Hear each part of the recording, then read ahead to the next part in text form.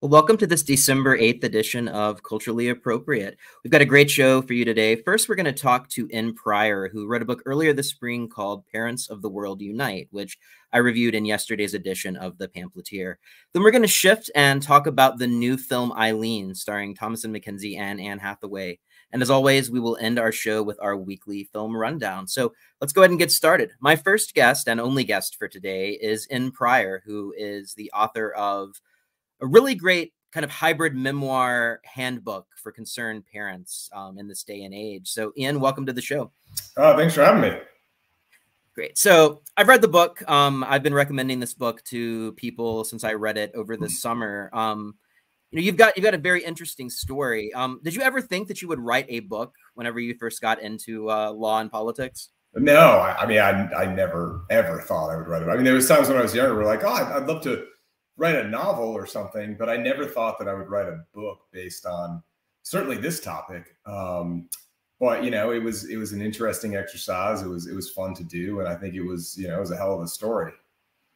Yeah. So what was it that motivated you to write this book about your experience over the course of pandemic era Loudoun County, Virginia?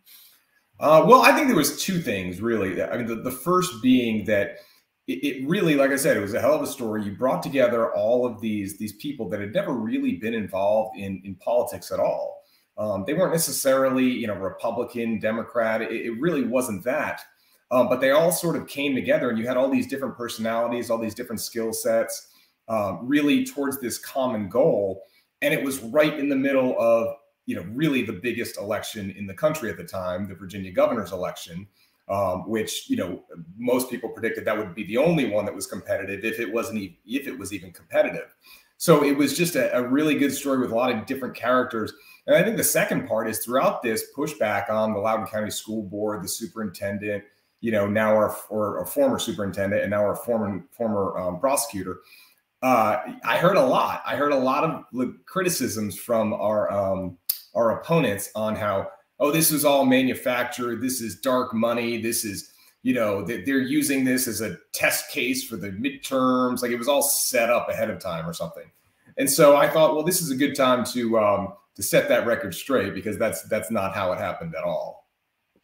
Yeah, and I love that idea of dark money, because it just seems like that's the phrase du jour. So could you tell our listeners, viewers, readers, whoever's experiencing my discussion of the book and our conversation, about your background before you wrote this book? Yeah, so I started out as a lawyer in New England for about 10 years, and then I transitioned over to politics, and I ended up managing a congressional race in Rhode Island in 2012. I'd never done anything political before in my life. We weren't successful. I mean, it's Rhode Island. It was a tough district, but that ended me coming down to Washington, D.C., where I got a communications job at the National Republican Congressional Committee. So I did that for about 2.5 years. Then I moved over to American Crossroads, Senate Leadership Fund, which is a super PAC. And, in the 2016 cycle, we're really focused on holding the Senate during a presidential year. From there, I went over to the Department of Justice during the Trump administration, where I was in the Public Affairs Division. And then I eventually, sort of did my own thing, public affairs wise. And, everything was going well. It was a comfortable living. And this whole, craziness in Loudoun County started. And I decided I was going to, get myself into the mix. Yeah. And so one of the funniest responses to your book, I was going through the Amazon reviews. First of all, outside of certain circles, people are pretending this book doesn't exist. Was hard pressed to find, legacy media reviewing your book. But one of the more funny things that I noticed is people on Amazon that were kind of obvious review bombing techniques that were talking about how, your book is a work of political, it's polemical. The fact that you work in politics means that you're not credible about writing about this issue. So one thing that I wanted to do was set up for our readers, like what life is like in Loudoun County, Virginia, and what kind of demographics make up this community. Well, it's exurban, right? So, I mean, there's sort of a tale of two Loudoun counties. You have sort of the eastern part of Loudoun County, which is much more like Fairfax County extended. You've got data centers. You've got a lot of building going on, a lot of people moving in. You have a lot of people moving from the, DC, Arlington, Alexandria, Fairfax that want to be, have a little bit more space. And as a result, a county that was primarily, conservative 10, 15 years ago is now becoming more and more left-leaning. And then out in the western side, it's still really kind of traditional Loudoun County. It votes Republican. But, what I saw certainly was that, the left that really became ascendant, I think, in Loudoun County in 2019.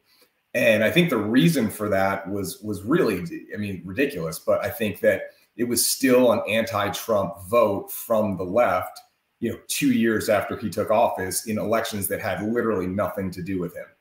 And so you end up with a 7-2 Democrat majority on the school board. You end up with a Soros-backed, horrific prosecutor in the county's most powerful position. And then you end up with a board of supervisors that's also, a 6-3, I think at the time, left-leaning majority. And what they, I think they thought that they had a mandate to do whatever they want. None of these people ran on, hey, you know what, we're gonna allow boys and girls bathrooms, or we're gonna teach all your kids that they're either oppressed or oppressors, and to focus on microaggressions and all that. They didn't run on that, right? They ran on, we want more lunches and we want more school buses and all that fun stuff. And then they get in there and they just really start bowing down to the special interests in Loudoun County that really kind of ran the show.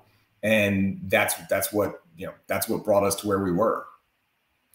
Right. So, would you say one of the really impressive things about the book is the way that you sort of set up your neighborhood? I feel like it's this, and I talk about it in my review. Like, I wouldn't expect this from a book that almost seems like a political guide. You've got a guidebook to helping parents, but the way that you capture just sort of these moments in time in this neighborhood is really remarkable. Like, I still laugh about the it almost seems like a movie scene as you talk about in the book, and you just mentioned that you're talking to this person that's dressed as a koala about Brett Kavanaugh, which I still think about that sometimes and just kind of chuckle because it's so nice of an image to really hit the satirical bent home. But your neighbors in this neighborhood, do they mainly work in politics? Do a lot of them work in DC? Some of them, that I reference are sort of local. They're kind of involved in local politics. Others, not really. I think they're keyboard warriors, right? They go on Twitter, they go on Facebook, and, they believe whatever they read. They believe whatever they see on MSNBC. And they come in with preconceived notions. And a lot of these people, some of them used to be Republicans and now they're Democrats. It's like whatever the new thing is that's going to give them credibility. But ultimately, I think what you have with these people is they're searching for some kind of meaning in life, right? And they look at politics and the culture wars as their meaning, and they go to these extreme ends to demand, not just that you listen to them, because that's fine, not just that you debate them, but that you bow down to their viewpoint, and that there is no viewpoint other than their viewpoint. And if you don't have that, you're wrong. You must be canceled. You must be ostracized from society. And it's a strange thing to see with people that, before I think COVID and before George Floyd, you may have been sort of wary of certain people, but you never would have thought that they would engage in the kind of behavior that they engaged in. Yeah. So Virginia, for me, I've got a personal stake in this. I know I was with our copy editor. We were just watching the Loudoun County returns in November when they came out and texting through Telegram. But I've got kind of a personal stake in this because I am from Wise County, Virginia, which is on the other side of the state. And I was up there actually this weekend, and it looks like October 2016 with all of the Trump banners that are up. And this is an area that when I grew up was Democratic stronghold as long as I can remember. But there seems to be this budding resentment in the state of sort of the DC influence creeping in and changing the demographics, because there are so many people in these sort of outposts of Virginia where a lot of the coal industry is and a lot of the money is coming from, that I know whenever I was growing up, there was almost like a push to split the state into like a third Virginia, just because of the fact that things on that side of the state are so different, and things on your side of the state, really govern what happens to people in these Appalachian communities as well. So do you see, you mentioned there's sort of a divide in Loudoun County. Do you see something similar going on there that's going on in sort of this east versus west or east versus southwest divide? Yeah, I mean, I think like Northern Virginia has just, you know, an outsized influence on everything in Virginia, from elections to population. I mean, it is a very different state in Northern Virginia than it is in the rest of Virginia. So, for example, like if you were to take, I don't know, say Alexandria, Arlington, Fairfax, and then maybe take Montgomery County and some of the counties up in Maryland, and then just move them into DC, right? Move them all into DC. And it's like, you guys want to be a state. Okay, well, I guess you can be a state, you get your 2 senators. And then you're going to have 2 Republican senators in Virginia. You're going to have 2 Republican senators in Maryland, because it's really it's this DC, and DC suburbs are their own entity. And they encroach on these other states, and they influence the elections of the other states. They don't really represent, I think, the values of those states overall.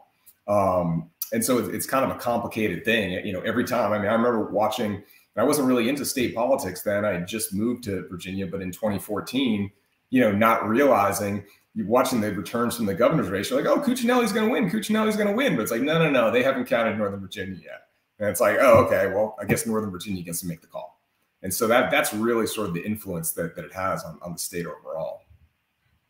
Absolutely. And that's the most frustrating thing about any election season, is that just sense of hope that comes out and then just gets crushed at the 11th hour every time a Virginia race is broadcast. I guess, which helps too, since they're usually in those off years, that it just makes things even worse. So Right. A lot of our readers and a lot of our viewers might be familiar with what happened in Loudoun County, Virginia, and especially this sort of media coverage of it being like sort of the nexus of what happened between Youngkin and Terry McAuliffe. But for those that weren't following the story between 2020 and 2021, can you walk our audience through some of the most egregious experiences that you had with the school board and the now defeated DA?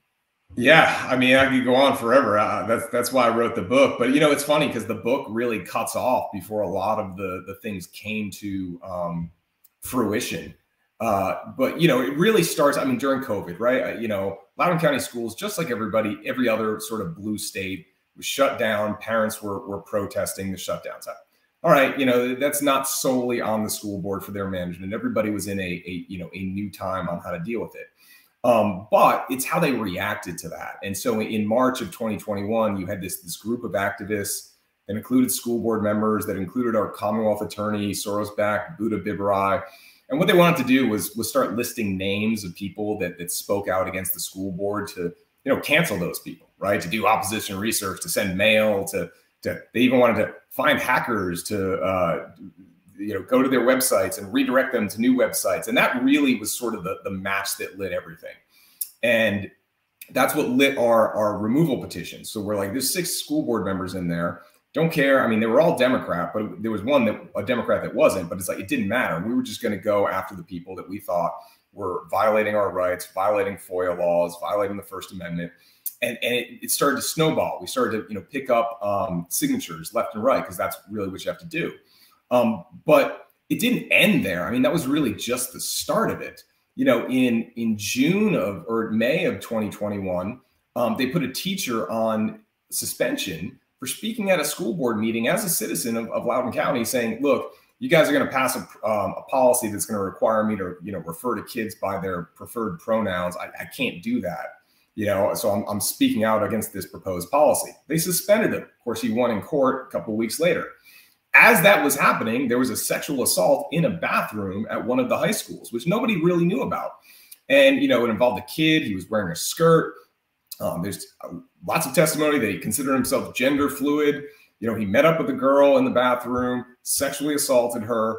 And this all kind of happened right around the same time, with the teacher getting suspended and the sexual assault, as they were trying to pass this policy that said, you can use the bathroom of whatever gender you express of yourself, and you have to, use the pronouns that are demanded of you by, some 12-year-old kid. And so what happened was, at this June 22nd meeting, one of the school board members asked our now former and criminally convicted superintendent, Scott Ziegler, are there assaults in our bathrooms and locker rooms? He says, no, I'm not aware of any records of assaults in our bathrooms, right? Well, that wasn't true. As it turned out, they were aware. He had emailed the whole school board the day it happened, a month earlier. And, what happens next Well, they moved the kid to another school. He's got an ankle bracelet on for the new year. And then he sexually assaults another student at another school. And that came out. And then everybody learned, oh, this is the same kid. The superintendent lied about it. The school board did nothing about it. The Commonwealth prosecutor, what was her role in this? And, Youngkin and Jason Miyares are now attorney general, said, look, we're going to investigate. And it became, sort of this October moment that, everyone talks about October surprises and these things, but this actually was one. And I think that Youngkin had been talking about parental rights for a while, but this really just, gave him the opportunity to say, this is what we've been talking about. This is what the parents have been talking about. This is why I'm running. He wins. Jason Miyares wins as attorney general. Glenn Youngkin authorizes Jason Miyares to investigate Loudoun County Public Schools, convenes a special grand jury. They come out with this scathing report on the school and the school board and what they did and how they tried to, really just were dishonest during the entire special grand jury process. But they indicted the superintendent for a couple of things. And this past September, they tried him and he was convicted. So now I believe his sentencing is coming up. But at the same time, all of those school board members either said, we're not running again, or the two that did run were defeated. Now, it's unfortunate that we're still stuck with a 6-3 sort of Democrat endorsed majority. But look, our goal all along was never about, Republicans, Democrats. It's about cleaning out the people that were in there that enabled this. And probably the biggest win, I think, in Virginia that we had last month was, once again, Buddha Bibarai, our Commonwealth attorney. She was beaten. She spent $1 million and she was beaten by a 75-year-old man who spent $70,000, and she lost by 300 votes. This is somebody that, associated with really the worst of the worst activists in Loudoun County, didn't want to prosecute misdemeanors, was arguably responsible for, a criminal going back out on probation and then committing a murder. And then she'd been kicked off like a bunch of cases for just being overly political. So a big win in really the most powerful position in the county. So it's like, we look back at all the things we did, we started out, it's like, well, we want this school board gone. Then we realized, well, we want this superintendent gone. And then we want this Commonwealth attorney gone because, all the things she's done, plus she did everything she could to stop our efforts to remove the school board. Well, they're all gone now. So would you say that the movement that happened was completely partisan? Was it just Republicans rising up? Or yeah. It definitely wasn't. I mean, there are people, we had Democrats in our group, we had independents, we had libertarians, it definitely wasn't, it wasn't related. It certainly wasn't teed in with the local Republican Party that much. Sure, there were lots of Republicans and conservatives that were involved that made up sort of the lion's share. But I think where we were able to be effective is that this was not about Republican versus Democrat. This was about accountability and transparency and elected officials doing the right thing. Now, look, the left tried to make it that way, and maybe they were successful in doing that. But ultimately, we had the success in achieving the goals that we wanted to achieve. So even though the school board is majority Democrat by like a slight margin now, it is much more of a traditional Democrat than sort of this fringe. Well, we'll see. We'll see. They take office in January, and we'll see if they've learned the lessons from the last school board, and if they're going to govern more responsibly and focus on actual dollars and cents and making sure they have a good school system as opposed to this social experimentation club that the last school board really put in play. What would you say to people who actually believe that CRT is not being taught in these schools and this issue of pronouns and transgender rights is completely overblown?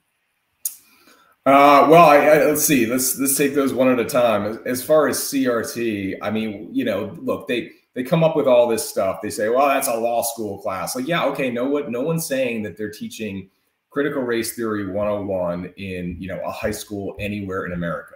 But it's a system, right? It is a system of how you teach where, it's constant grievance. You look for the oppression in every single thing, whether it's race, whether it's sex, whatever it is, right? That's how they teach, and that's how they train their teachers. And to those I would say, okay, well, if you're going to say that there's no CRT in schools because it's not taught, well, that's like saying there's no meritocracy in schools because nobody teaches a class on meritocracy, right? But that is traditionally how we have implemented our educational system. Well, CRT is really the exact opposite of that. This is not about the best person. This is about dividing people and giving people preferences or giving people advantages, based on the color of their skin, their religion, whatever, pick a category. As far as the pronouns, I mean, look, nobody had ever heard of this 10 years ago, okay, except for the most far left ideologues. Mainstream America, a boy and a girl's sport, that's absurd, right? Or you're gonna transition a kid at school without telling their parents. That's absurd, right? Boys are boys, girls are girls. It's when you're born, that's when we find out. Doctor doesn't guess, despite what they say, right? So the idea that 40,000 years of human history tell us one thing, but we figured it out over the past 10 years, and those 40,000 years of human history and biology, et cetera, they're all wrong. Let's go into this thing where there's no such thing as actual biological sex, and gender, whatever it means, is fluid. I mean, it's absurd. It's dangerous. It's confusing for kids that are growing up and that are going through adolescence, going through puberty, to have these just insane ideas put in their head as if this is something that's normal. And there is this sort of strange cognitive dissonance on the left where homeschools are bad because they don't teach socialization, but this idea of social contagion just can't happen at a school based on the policies, which is just baffling to me. And yeah, I mean, absolutely. You look at some of the maps, right, and you see clusters of it happening. And this is not something that happened before. So, I love the little the charts where it says, people that identify as LGBTQ plus, right? First of all, there's several different groups in there. Okay, so they like to group those together as if that they're all the same people with all the same interests. They're not. But if you think about like transgender, you're like, well, there's boomers, it's like down here. Gen X, it's down here. Millennials, it's like maybe over here. And then Gen Z, it's over here. And say, okay, well, that should show you it's a social contagion. They say, no. That just shows that we're more accepting. Oh, it does. Okay, so why aren't all those Gen X people that are like, you just haven't accepted me for all these years, why aren't you seeing an uptick there? Because it's a social contagion. It's simple. And that's something that we're sort of debating right now in Tennessee. Last week, Governor Lee released this voucher plan, and there were all sorts of criticisms coming at it. Like, this is a coupon for rich kids was one of them, but then also a tweet later, the same school board member or the same director of public schools would say that this is going to bankrupt the school system and utterly dismantle it. How do you see this voucher issue that, we're going to be really making the primary issue of our next legislative session related to the movement that you've started?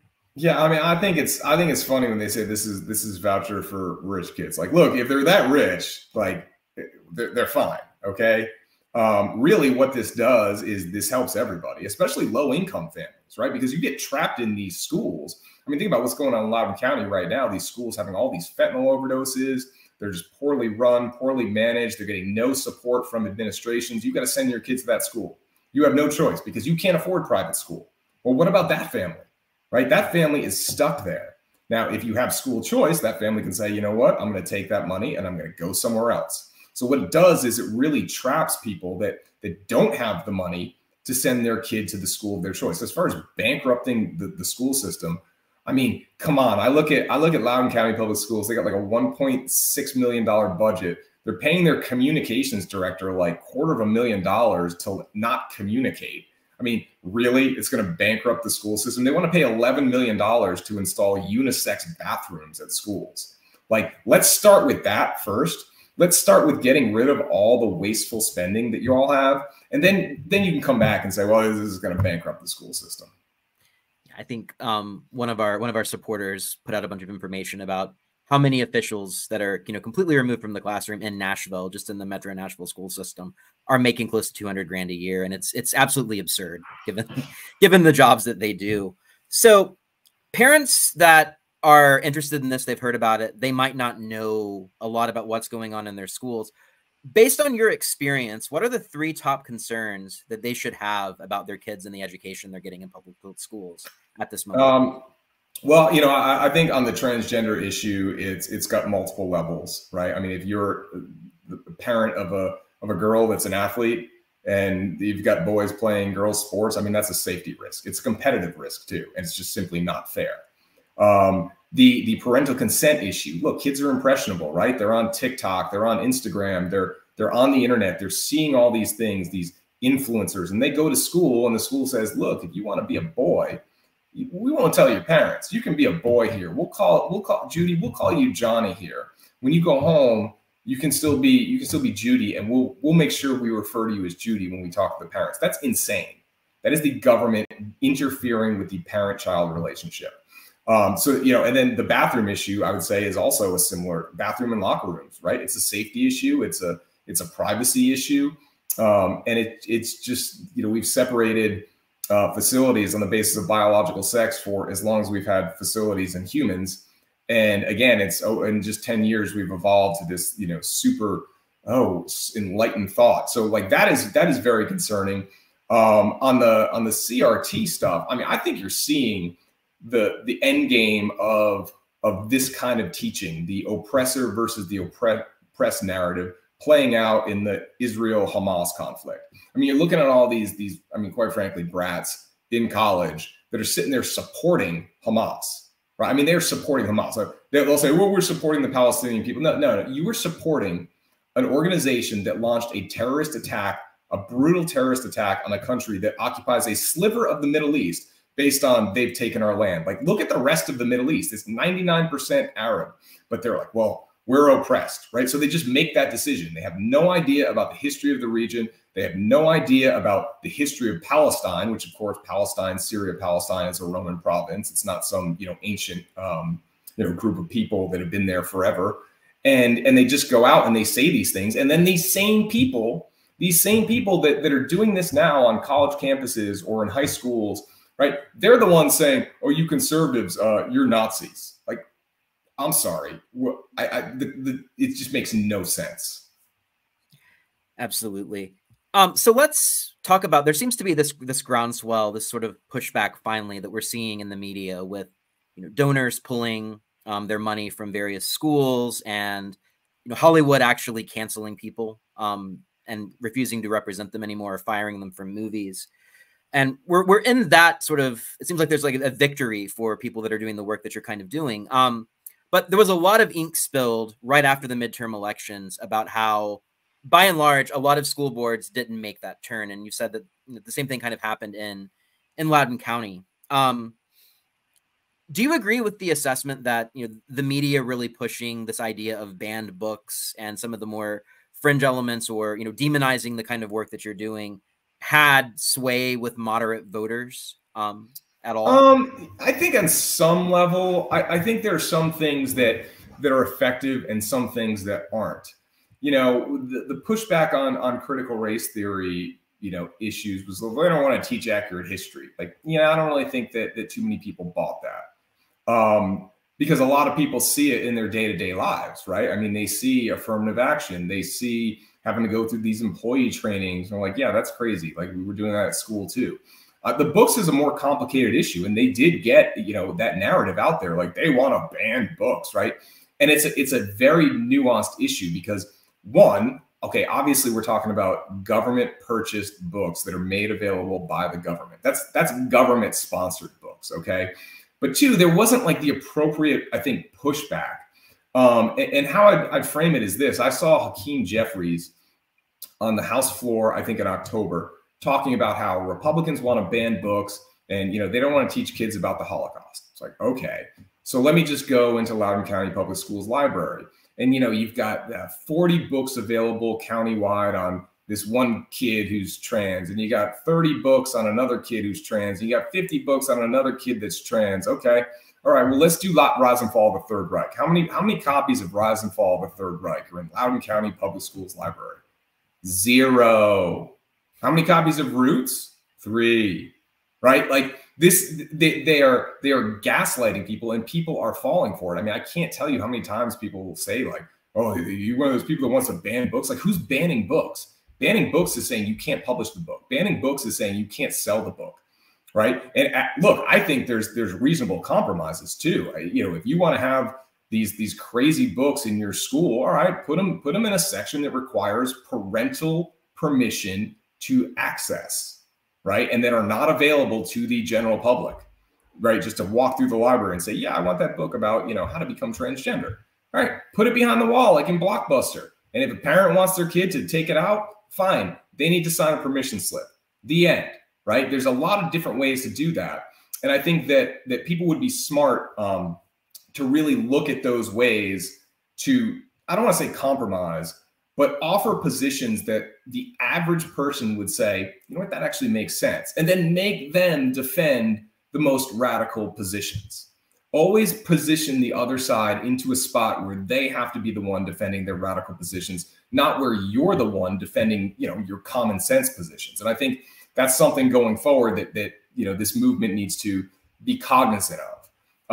For example, I would say like the bathrooms, right? So in the Fourth Circuit, we've got a case called Grimm versus Gloucester County, right? So the 11th Circuit Court of Appeals, Federal Court of Appeals says no.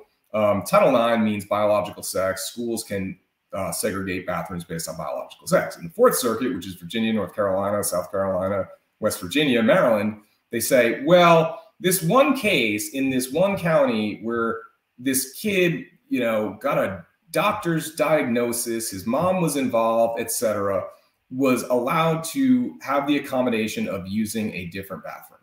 Okay. Understood. I don't agree with that at all, but that unfortunately is the law in this circuit until a higher court decides differently. Well, what's happened is that all these counties, these woke counties say, all right, great.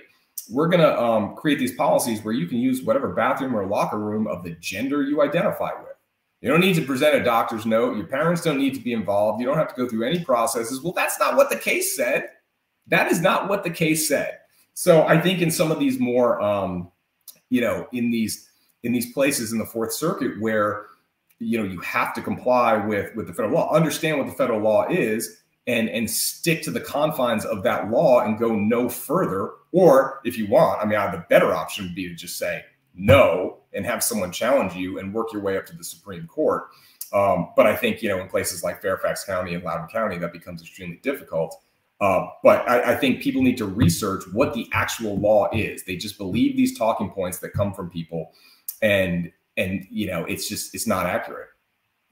And you just really illustrated one of my favorite parts of the book, which is you have a knack for explaining policy and law in a way that's really accessible to people who aren't in your field. So I wanted to commend you on that, but I also wanted to ask you, I don't want to spoil the book. I don't want you to list your 12 rules on the show because I want people to read it. But if you could give one piece of advice to parents who have been inspired by what you're doing, what would that be? Yeah, and it's funny because the one piece of advice, I don't even think I really put in the book. Maybe I did. I can't remember. But I always go back to that movie, The Untouchables, which I'm sure was dramatized and whatnot. But the key in that fight of Elliot Ness versus Al Capone, it's like Elliot Ness didn't get Al Capone on murder. Elliot Ness didn't get Al Capone on bootlegging. Elliot Ness got Al Capone on tax evasion, right? And that's where people need to go. You're not going to necessarily get, success just by going after the policies themselves. You're going to have success by showing how these school districts and how these bureaucrats in the administration and on the school board level break the rules in order to pass these policies, because they're doing it. They are doing it, whether they're violating Freedom of Information Act, whether they're violating the law. It's get them breaking the rules, because they'll do it over and over again until they're challenged. And once you challenge them, well, they'll continue doing it. And then you sort of encircle them and you're like, all right, well, now you're trapped and you're not going to be around anymore. Great. Well, Ian, thank you so much for talking to us today. Again, the book is Parents of the World Unite. I would highly recommend it as a holiday present. I'd highly recommend it as a great holiday read.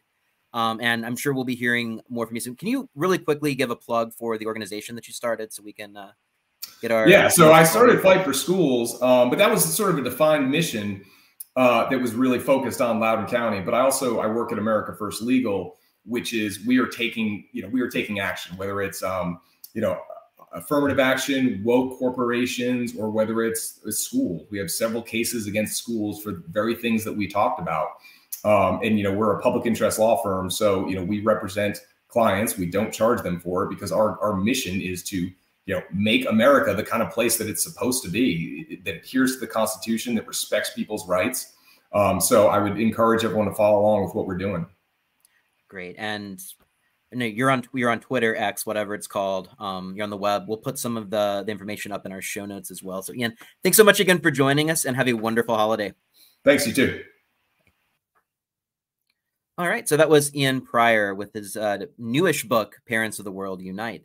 So next, we're going to move on to one of my favorite films of the year, which got its release this week in a couple of theaters around town. It's playing at AMC Thoroughbred. It's playing at Regal Opry Mills, and it's playing at Regal Green Hill 16. And that movie is William Oldroyd's Eileen.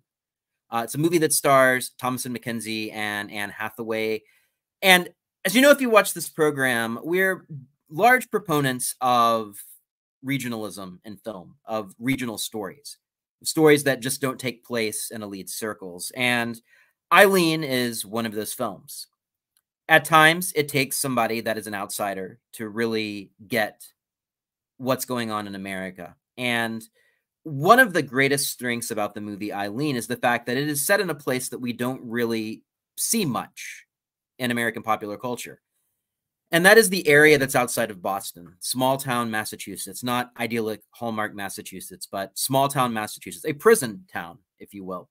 And that's who the movie focuses on, a prison secretary, Eileen, played by Thomasin McKenzie, who is isolated in her life. She has a father that's falling deep into alcoholism, who used to be a police officer. She lives alone. She takes care of him. She takes his verbal abuse every single day. She's utterly isolated in her job, and she doesn't have anywhere to turn. And suddenly, Anne Hathaway's Harvard-educated prison psychologist, Rebecca, comes into town. And Rebecca is, if you will, kind of the new woman, the liberated woman. She comes in a red sports car. She comes in fancy clothes. And she takes a liking to Eileen. They stoke up a friendship. A lot of critics, when this movie first came out after its premiere at Sundance, talked about this movie as an LGBTQ film. It's a movie that really is more about desire and more about regionalism and the conflicts that happen between regions in certain states, as Mr. Pryor just talked to us about. The idea that we have this version of Virginia over here and this version of Virginia in the Southwest, and how that, in this case, translates to New England. That's really what the movie is about.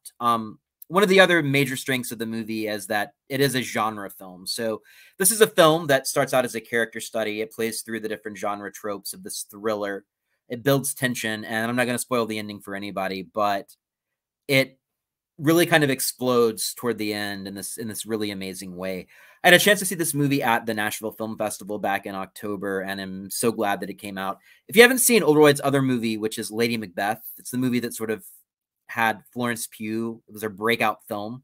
And it's not a Shakespeare adaptation, but it is a movie about a wife who has an abusive husband and how she sort of protects her place in his family. Really great film. Oldroyd's a filmmaker that really needs to be discovered. He needs to be talked about in ways that really, even though he's had these nice, prestigious projects, hasn't really. I don't expect Eileen to really be a contender in the Oscar race because I think it's a little bit too complicated for that. The movie works at multiple levels, and it doesn't sort of hit those buttons directly that generate into Oscar buzz, but it is one of the best films of the year. I don't know if it's going to be my #1 of the year just quite yet, but it is definitely up there. One of my favorite scenes is just something so small. Thomasin McKenzie gives an amazing performance in this movie, as does Anne Hathaway. But there's a scene where Anne Hathaway invites her to Christmas Eve dinner, and she's just really nervous, and she's never really been in this kind of social situation before. And she goes to the restroom to kind of get a little bit of a breather, and she just kind of looks in there and makes this face. She like grabs her face and starts like making faces like a child. And it seems like such a throwaway moment, but it really does sort of get at the heart of Eileen's conflict in this movie. And just one of the most brilliant scenes that I've seen in a movie in quite some time. So if you get a chance to go out to AMC Thoroughbred or Regal Green Hills or Opry Mills this weekend, I would highly recommend you check out Eileen. In addition to it being a really meaty, nuanced movie, it's got some gorgeous cinematography. If you've seen Todd Haynes' Carol, it's in that vein. But just an absolutely masterful film that you should devote your time to, which leads us to this week's weekly film rundown. Obviously, Eileen is my top pick of the week. I would recommend everybody see this movie, but we also have a lot. This is typically not a large box office week because we're getting into the Christmas movies next week with Wonka. So a lot of the bigger Thanksgiving movies are kind of getting their second win this week before moving into the holiday season. So it's kind of a nice, fruitful time for smaller movies to get some air, like The Shift from last week or Eileen. What the Belcourt is doing, which I am deeply appreciative of, is they're showing a lot of the big awards contenders that Netflix has made on the big screen for exclusive engagements. Over Thanksgiving weekend, they showed Todd Haynes' May December with Natalie Portman and Julianne Moore.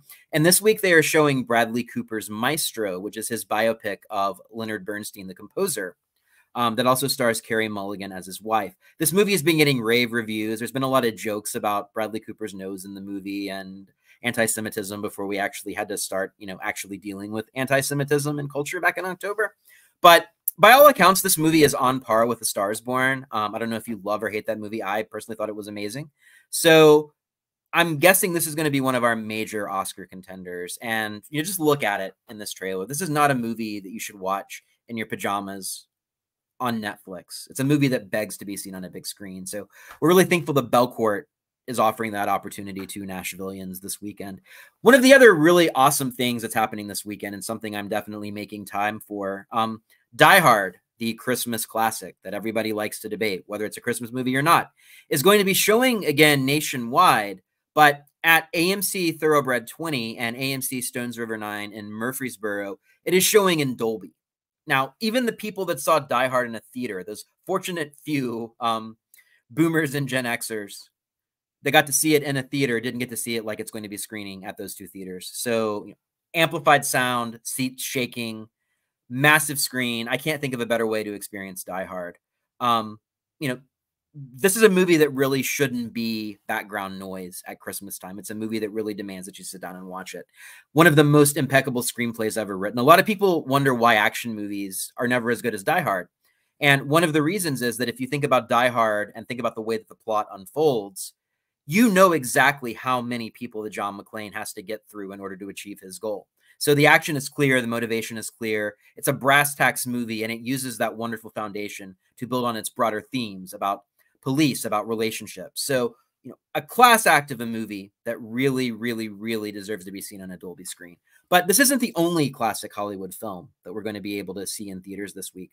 There's also a re-release of Love Actually. Believe it or not, Love Actually is 20 years old. And this is another one of those movies that people get a lot of mileage on the internet. Is Love Actually problematic? Is it the best movie or the worst movie? I personally love the movie. I saw it in theaters when it first came out 20 years ago, when I was much, much younger, obviously. I think it's a wonderfully written screenplay. It's got a lot of heart. It is a little cloying, but it also has a nice little undercurrent as well. So it's a little bit edgy. I think this would be a great movie also to see in theaters, uncut by commercials. So that's another one of your options. And AMC Murfreesboro 16 and AMC Thoroughbred 20 are also bringing back some other holiday classics, including 2003's bigger Christmas movie, Elf. James Caan is probably the best in this movie that he's been since The Godfather. So, why would you not want to go see Elf on the big screen? They're also bringing The Polar Express, which is a movie that just creeps me out. If you want to know why Gen Z is having so many social problems, just look at the fact that they love this weird Tom Hanks, this uncanny Tom Hanks in this movie. Probably the most terrifying image that I've ever seen on screen is CGI Tom Hanks in The Polar Express. So I'll be avoiding that at all costs. A little more known gem that the Belcourt is offering is Jimmy Stewart's The Shop Around the Corner with Margaret Sullivan. This is a movie made by Ernst Lubitsch, the famous classical Hollywood director, and it's the basis for the film You've Got Mail, if you've seen that movie in the past. And it focuses on two leather goods employees in Budapest who are star-crossed lovers. Excellent script, amazing. They don't make these movies like they used to, and if you see Shop Around the Corner, you'll really notice that. So those are our main picks for this week on the rundown. There are also a few other movies coming out, like the horror movie, The Cello. There's some really nice Bollywood, Tollywood offerings that are coming out as well. The Cello, I don't know what to think about it. It's by Saw director Darian Lynn Bousman. Jeremy Irons is in it. The Cello is described as insidious in the press materials. I don't know exactly what that means, but it might be if you've kind of caught up on your movies for the week and want a nice throwback, if you've seen Thanksgiving multiple times and you want to see a new horror movie. This one looks good enough. Tobin Bell from Saw is also in it. So that really is a nice survey of what's opening in Nashville this week. I think there are 12 total movies coming out of varying quality. So if you want to look at some of the other stuff that's coming out this week, our full rundown is available on the Pamphleteers website. And that is our show for December 8th. So whatever you do this weekend, give it some thought. I hope you're having a wonderful Christmas season, and I'll see you next week.